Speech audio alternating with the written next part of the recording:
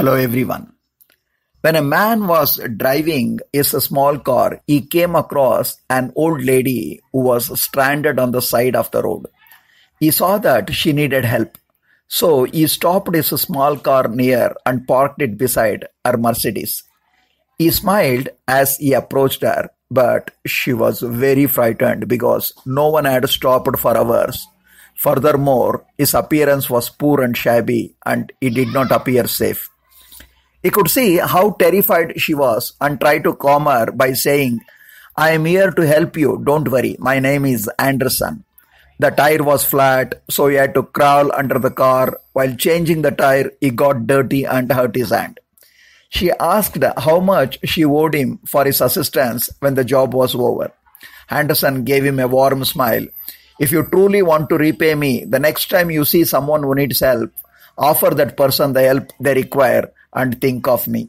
The same evening, the lady went to a small restaurant for a dinner. The place is very dull, and she noticed a nearly 8-month pregnant waitress cleaning her wet ears with a towel. Despite having spent the entire day on her feet, the waitress had a very sweet, pleasant smile. The lady was wondered as to how someone with so little could be so generous to a stranger. Then she thought of Anderson.